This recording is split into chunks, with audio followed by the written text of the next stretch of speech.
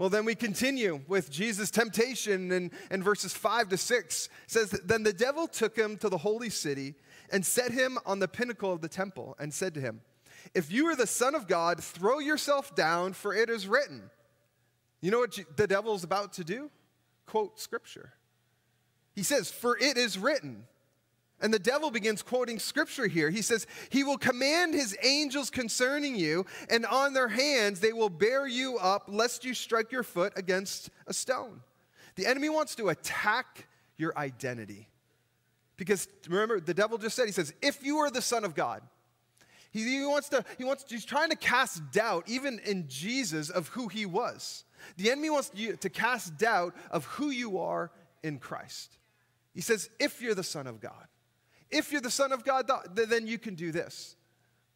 The enemy is trying to capture and grab and steal your identity in Christ because he knows the power that you hold when you know who you are as a believer. When you know who you are as a Christian, you have power through the Holy Spirit who lives on the inside of you. You remember how Jesus answered the first temptation? Right? Jesus answered, it is written. That's how Jesus responded to the first temptation. It is written, man shall not live by bread alone, but by every word that comes from the mouth of God. So what does the devil do? Right. He decides, well, you use Scripture, I'm going to use Scripture. But the devil takes the Scripture and then he distorts it. He tries to twist the word of God when he said, for it is written. When the devil said, it is written, he will command his angels concerning you, and their hands will bear you up, lest you will strike your foot against a stone. The devil is constantly trying to distort and twist the word of God. This is straight out of the Bible. It's from Psalms 91:11. That's what the devil was quoting. The devil knows the Bible. He knows it very well, probably better than most Christians. He's quoting the Bible to Jesus, trying to get him to sin. Trying to get him to make a misstep. Have you ever had someone take the word of God and twist it to you? Like take the word of God and says, well, hey, God is love, right? Yes, that's the truth. God is love. Right? Well, people are going to hell, right? Well, yes, people are going. That's the truth. Well, why would a good God, a God that is love, send people to hell? Like, whoa. That's not truth. That's not in the word of God, because God is not sending people to hell. In fact, he sent Jesus as our Lord and Savior to save us from hell. God's not sending people to hell, but people take the word of God and they try to twist it. Use a couple kernels of truth. God is love. Yes, that's truth. People are going to hell. Yes, that's truth. Well, that means God is sending people to hell. No, that's not true. We are on our way to hell because of our sinful nature. God said, I'm going to send my son Jesus to save you from hell. And so when you accept Jesus as your Lord and Savior, then you will not go to hell and you'll spend eternity in heaven. But people take kernels of truth out of God's word and they twist it to make it fit their ideals, their agenda. God is not sending people to hell. Jesus is saving people from hell. It's a good place for an amen. John chapter 8, verse 31 to 32 says this.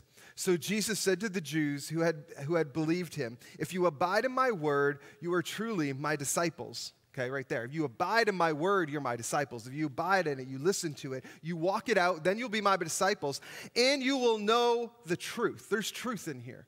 This is truth. You will know the truth, Jesus says, and what? And the truth will set you free. That's why the enemy is trying to distort the truth, because the enemy knows the truth will set you free. So the devil tries to distort the truth because he knows the power that lies in God's word. It'll set you free. It sets people free. People need to hear the truth about a real heaven, and one way to get there, and a real hell. People need to hear that sin separates us from God. And how you live here on earth will determine how you spend eternity. Don't allow the enemy to distort the truth, twist the truth of God's word. So, what does Jesus do? What does he do? How does he respond? Well, he responds with Scripture.